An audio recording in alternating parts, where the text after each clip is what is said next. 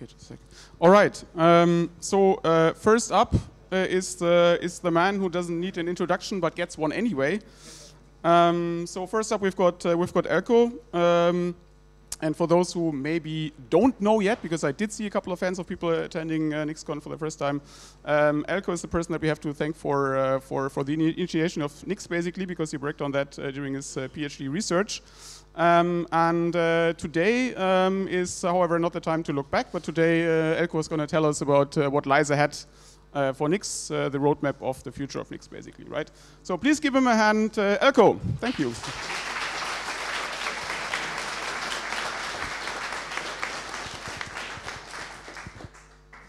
So I guess, does this work? Can you hear me? Okay, great. Okay, so first of all, thanks to the organizers, and apart from that, let me say that talk about external monitors being hard to configure on a NixOS is fake news. I just plugged it in and it worked. It's magic. Yeah, so this talk, it was originally called a Nix roadmap, but there is no Nix roadmap. It's towards a Nix roadmap. Because this should really be a community effort, so this is sort of a starting point towards a roadmap. So people have been saying for years that we should have a roadmap. So lately I've been doing a lot of Rust programming. I've been really drinking the Rust Kool-Aid. So whenever I have a problem now, I ask myself, what would Rust do? So it turns out Rust, they have an RFC for everything. They have a beautiful process for everything. Yeah, so why should you have a roadmap to begin with? Well, so they answer that. So so the main thing is that it allows the world to see what are sort of the long-term plans and the strategic priorities, and it allows all the developers to hopefully get behind that, and so everybody is hopefully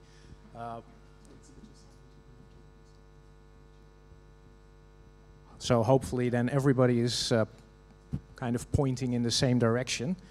And another thing they mentioned is that so they have a rapid release cycle, but it turns out that kind of meant that sort of bigger features, sort of long-term projects were sort of falling by the wayside because they don't really fit into that rapid release cycle. So establishing annual goals. So in 2018, we're going to make the compiler fast. That's a way to really get people behind it and ensure that they spend time on that, so that at the end of the year they don't have to say we failed to reach our goals. So the process that they have, and I'm not necessarily saying that we should follow that, but so they have an annual roadmap. And so they have a process for creating that roadmap. So they have they write an RFC where they gather problems that the community has, and then from that they extract a bunch of goals. So that sounds like a reasonable thing to do, and then they have a whole plan for the year. So in, say, February, they start planning how to reach those goals, and then they start implementing them. So I'm not saying that that necessarily makes a lot of sense for us, but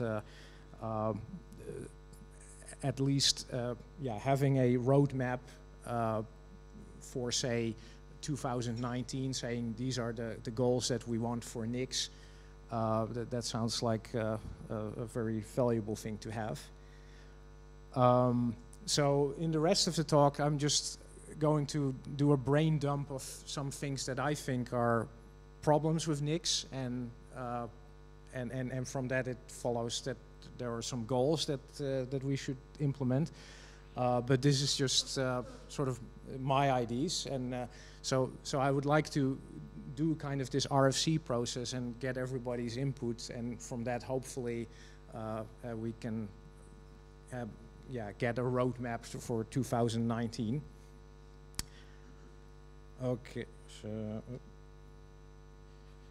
all right. So some problem statements. So So these are just some things that are currently problematic with Nix. So for example, or things that I would like to do but I can't at the moment. So one is I would like to use Nix as a make replacement or a Bazel replacement. So and Nix has all these nice features, a purely functional language, reproducible build, isolation, and we do this for sort of large things like packages and for very small things like configuration files in NixOS. So it seems like it should be a perfect build tool as well. So for building things like C source files or whatever other language you want to build. But there are a bunch of reasons that currently you can't really do that at the moment. So I'll come back to that. So that's one problem. Another, Nix package options are not easily discoverable or configurable. So right now, Nix packages have all sorts of options. So for example, a package function might have an enable foo argument, but this is completely undiscoverable except by reading the Nix packages source code. And it's also not configurable via NixEnv or any other tool. So this is not very good UX. Another problem is that, this is an increasingly big problem, is that Nix packages and NixOS evaluation is slow, and it's getting slower all the time because the sort of the level of abstractions that are used in Nix packages are increasing, and it uses a lot of RAM. So, and actually it turns out that this problem is kind of related to the previous problem. Another one that comes up a lot is that Nix currently has no way to handle secrets. So things like passwords or keys. You don't want to store those in the Nix store because then they're world readable, which is bad. So you need to some way to deal with them.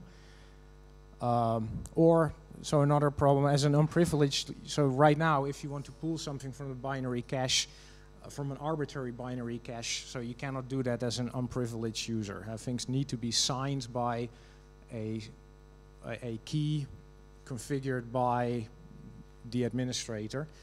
So if you just want to pull something from some arbitrary cache, you cannot do that as an arbitrary user. Another one, so closure bloat. So this is a fairly big issue. So in Nix, it's very easy to end up with a package that has way more runtime dependencies than it actually needs. So I'll also give an example of that later. So yeah, these are just some random problems. So probably many of you have other problems. So I'll be interested to hear them. But so here are some goals. Oh, I skipped something. Yeah.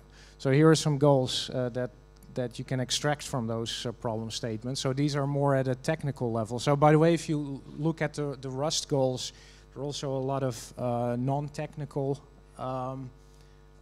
goals there, like improve documentation, evangelize in certain communities, make the community more diverse. So that's all great as well.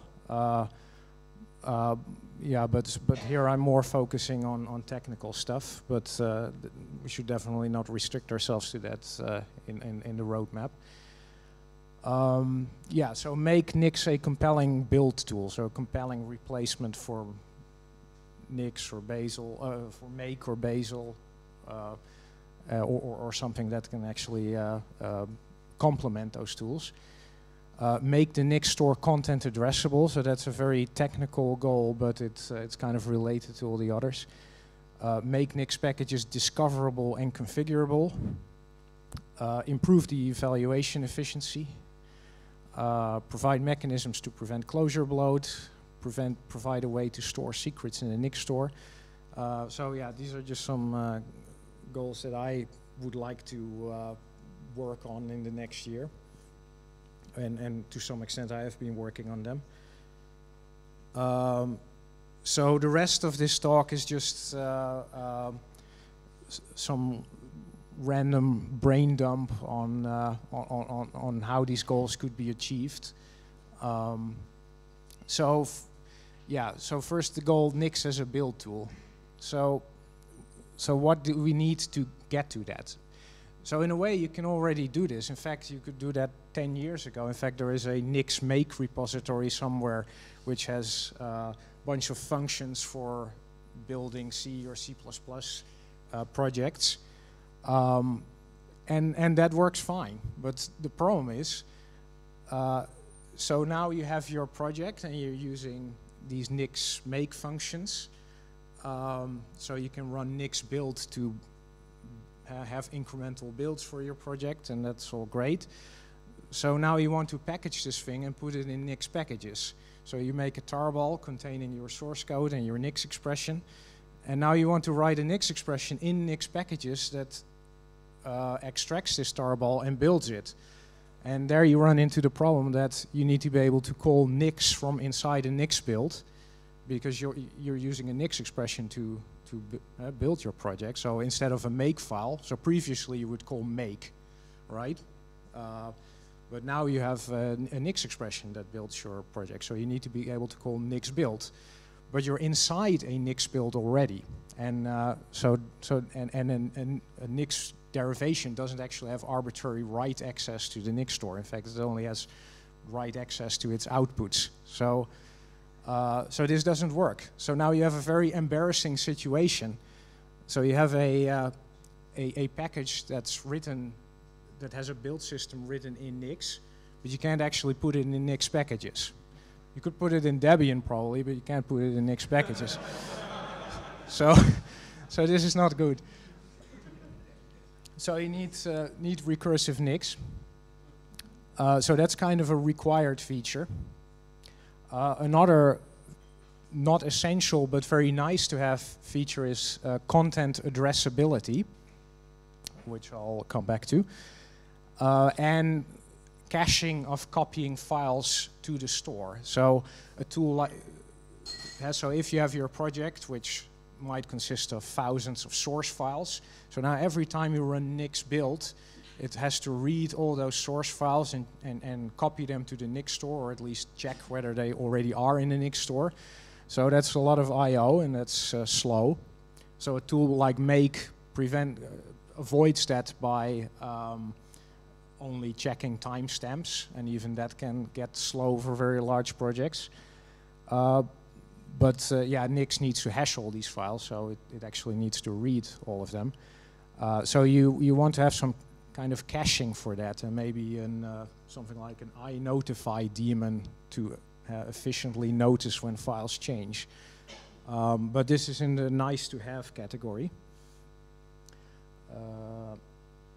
Right, so the content addressability, this has kind of been you could say a holy grail for many years. So this is the property that I should step back for a second. So if you remember, so a Nix store path contains a cryptographic hash, but that cryptographic hash is a hash of the derivation that built that path. It's not actually a hash of the content of that path. And this is why you need signatures on binary caches, because you need to trust that some store path was actually produced by the derivation that it claims to be built by. And that could be a lie, so somebody could set up a binary cache where so you get a legitimate Nix expression. So that's, for example, builds Firefox, and then you pull a binary from the cache that actually contains something completely different, like a Trojan version of Firefox. So yeah, that's why you need signatures. So in a content addressable store, the store path, so the hash in the store path is actually a hash of the contents of that path. So you no longer need to trust anything, so you can just verify that, for example, in a path like this, Nix stores hash, you just check that the cryptographic hash of the contents of this path is this. So a path basically contains its own proof of integrity. So if you have this, then yeah, unprivileged users can install things from arbitrary binary caches. Another very big advantage is that you get deduplication. So for example, if you say you make an irrelevant change to something in the dependency graph, like you make a white space change to glibc. So currently that causes the entire system to be rebuilt, which is bad. And actually, yeah, not just rebuilt, but duplicated in the Nix store. So you need twice the storage space now. Whereas with a content addressable store, so because this change is irrelevant, it doesn't actually change anything to the output of a build, it ends up being stored in the same location. So that's much nicer. And in fact, it does prevent rebuilds, because if, for instance, so you make that change to glibc, you still need to recompile glibc to discover that that change doesn't matter. But after that, you don't need to rebuild anything that depends on it, because you've already discovered that, yeah, this glibc is actually the same. So so it sort of acts as a barrier in the dependency graph. Yeah, so this is why content addressability would be a great feature to have. So a few interesting things about content addressability. To make this work properly, it really needs perfect binary reproducibility. So that's currently not the case with Nix packages. So if you build a package twice, you might actually end up with slightly different results. So for example, if a binary stores a timestamp somewhere, but yeah, a lot of people are at work to improve that. So for example, there's a whole reproducible builds.org project. That's yeah, basically improving all sorts of packages and build systems to eliminate sources of binary impurity. Okay, so for the other thing, so yeah, preventing closure bloat. So this is something of an obsession of mine. Sorry about that. So in Nix, because of the way it detects, it finds dependencies, it's very easy to have an accidental dependency. So this is not the case in, say, Debian, where you specify dependencies, so you don't end up with an accidental runtime dependency on, say, the C compiler. So here, for example, there was a situation where Thunderbird was storing its build configuration, so you can do about config in the URL bar, and it will show you the path to the C compiler used to compile it, which is, of course, kind of a useless thing, but it does, yeah, add 1,200 megabytes of bloat to the closure. And yeah, so this can happen very accidentally. You don't get any errors if you do that. So yeah, we need better tools to yeah, detect when this happens. So we already have some attributes that you can specify in Nix expressions. For example, you can say disallowed requisites to say that something should not have a runtime reference to, say, the C compiler. But this is very limited. For example, you cannot do any pattern matching. You would like to say this thing should not have any references to developer outputs. And it should be per output, because, for example, your dev output probably should be allowed to have references to other dev outputs. And you might want to have a size check. So, for example, if, say, the NixOS ISO suddenly gets a gigabyte bigger, then we would like to get some error. So what I recently implemented, partially, so not all of this works yet, is that you can specify per output check. So for example, you can say the out output should not have a closure bigger than 256 megabytes. It should not reference the C compiler or any dev output. But the dev output itself can reference anything, but it should not be larger than 128 kilobytes, as a random example. So yeah, so we can start putting these things in Nix packages. It could even be a generic thing. So, for example, the rule that things should not be allowed to reference def outputs is something you could actually put in standard env. So, as a general policy. So yeah, that would be very nice. How am I doing on time? Actually, I can just check. Okay. Ah, great. So, yeah, now I come to the really wild and vaporware part of the talk. So yeah, really a big issue is discoverability and efficiency, like I mentioned. So Nix packages have basically no discoverability. Well, I mean, you can discover that they exist sometimes. I mean, NixEnv doesn't necessarily recurse into everything, but so you can see that packages exist, but you can see what options they have. And customizing packages is also very ad hoc. It's sort of evolved. It's not really a properly designed thing. So we have these things like .override derivation, config, and in fact, this whole .override thing is kind of disastrous for performance. So it's really one of the two main reasons why Nix evaluation takes a lot of memory.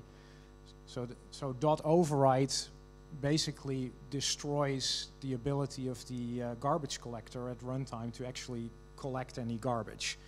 Because you call a function, so you pass it some arguments, which can be very big, because they're arbitrary dependencies, or a large graph.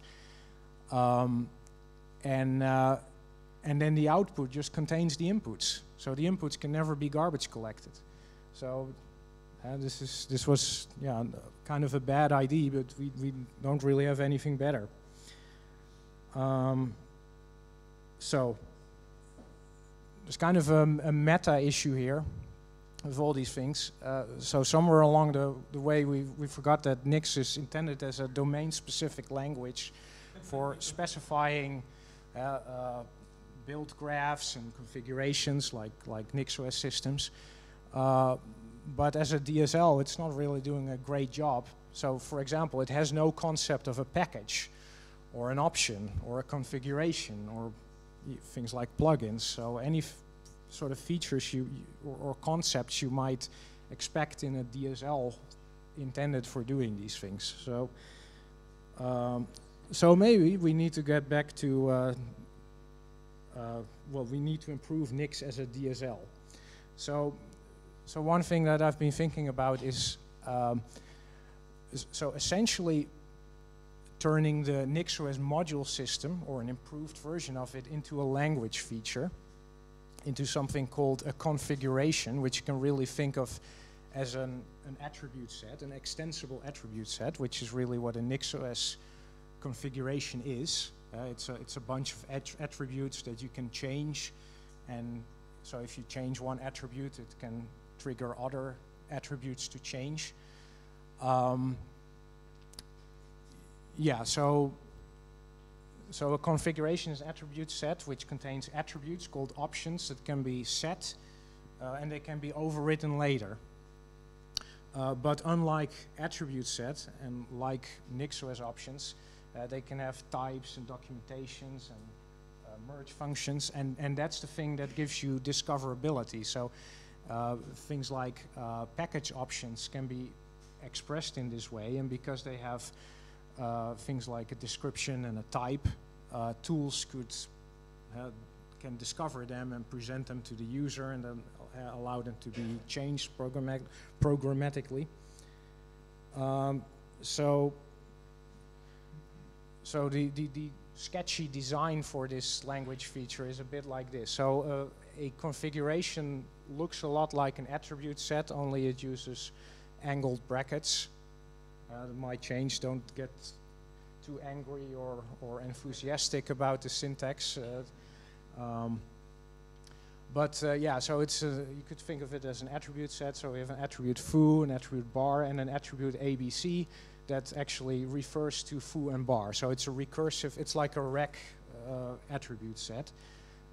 So if from this thing you select the ABC attribute, you would get a value 1, 2, 3, because bar is true, so if true, then 1, 2, 3, right? But what you can now do is take that configuration module and apply a new module to it that sets bar to false.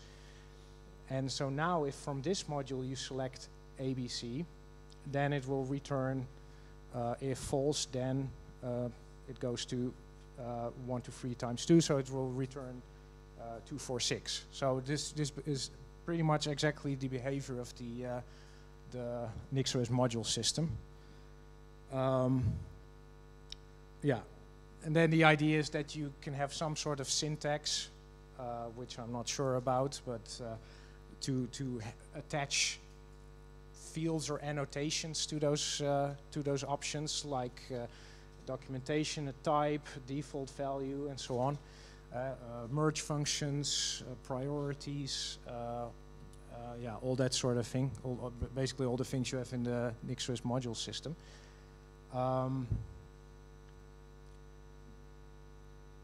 Right, but now the idea is that we can apply this to building packages. So rather than having packages as functions, which have the problem that, well, there's no override mechanism, I mean no good override mechanism, there's no documentation, and so on. We can basically treat packages in the same way as the NixOS module system treats system configurations. So you build a package in sort of a modular way by combining a bunch of modules. So for example, you could have a very, sort of at the bottom, you have a module that captures the concept of a derivation. So what is a derivation? Well, a derivation in Nix has a name and a version, and it has a builder, and it has arguments, and it has an environment. And if you set those things, then you can evaluate a derivation attribute, which produces a low-level derivation.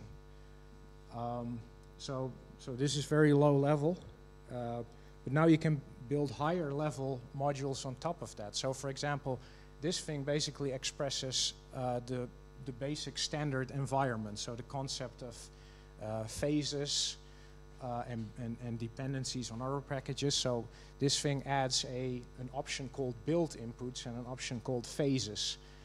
And it implements this on top of the lower level derivation module by setting builder and args and env, and that causes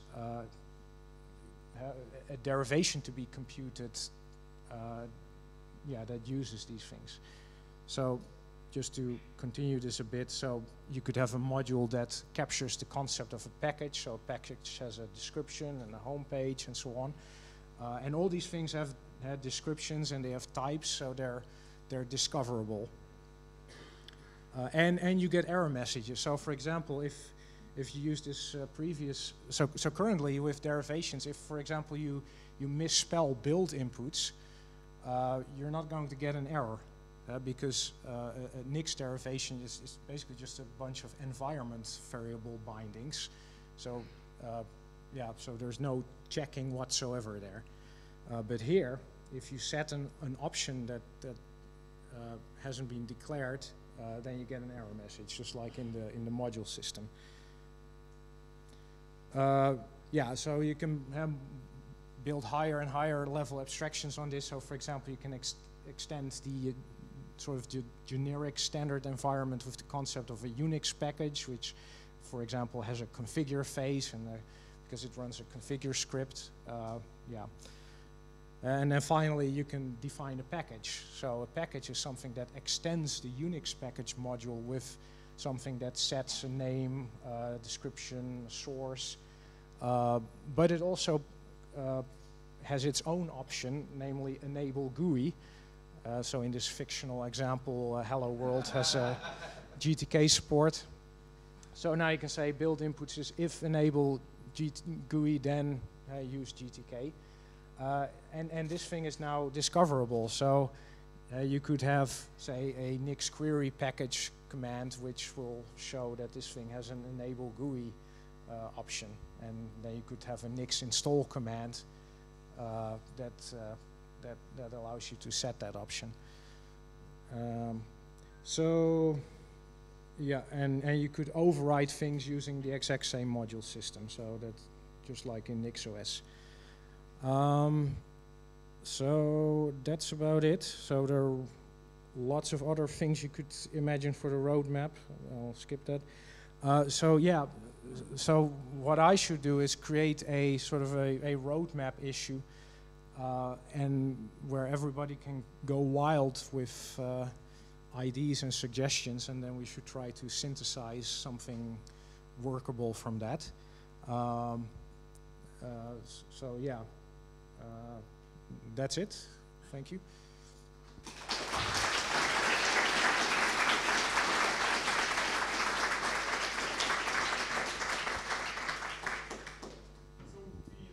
We have time for a bit of questions, maybe like 1 to 3 questions if there are any.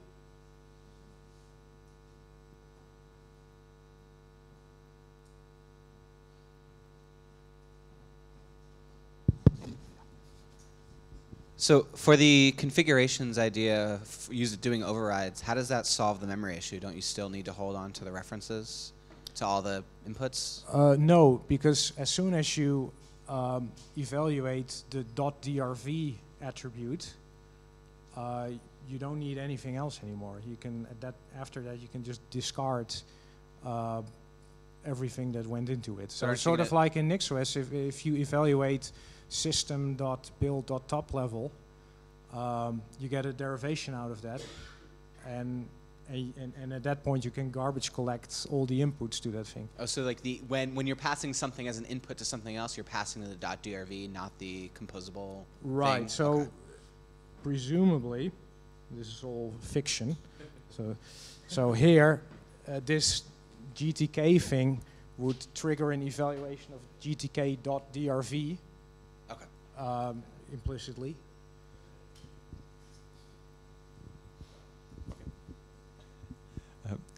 On the slide about the Nix as a build tool, you have been talking about avoiding rebuilds and similar properties. Have you looked into the recent paper, Build Systems a la carte by Neil Mitchell, Simon Pinner-Johnson, and Andrei Malkov? They're analyzing various build systems there, and Nix is one of them.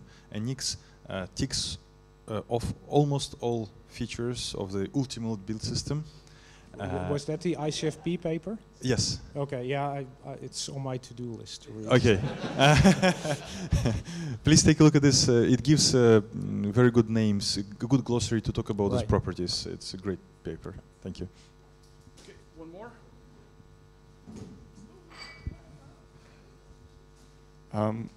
So the configuration options,